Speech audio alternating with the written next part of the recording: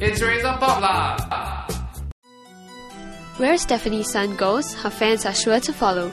Razor TV speaks to fans who have travelled from as far as China to come to the launch of Roads Less Travelled, a collection of short stories that includes Stefanie Sun's first published short story. 是特地从北京飞来的。来看孙燕姿，所以你觉得她这篇文章是怎样？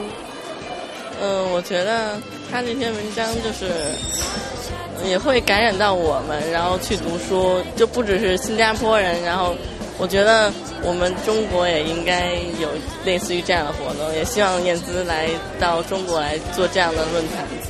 About 150 fans were present at the Meet the Author session.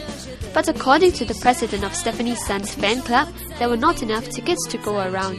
We wanted more tickets, but it was really limited, so a lot of fans didn't come and they were quite disappointed. She really put in a lot of effort to do this. It's also very good for her to share her story with us so that we can know her better, and more people will be interested, I feel, to know more about the event. Will you all be encouraged to start reading more after because Sun Yanzi is involved? I believe a lot of fans do read, and of course now that she has come out, then be like the spokesperson for the event, I believe more fans will come out and read, and maybe even start reading Chinese.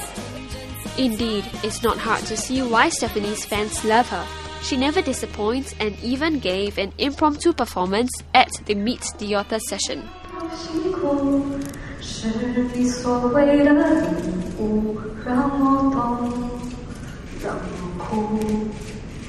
爱你快到转多几万步，是疲惫还是依赖的束缚？来，你能不能再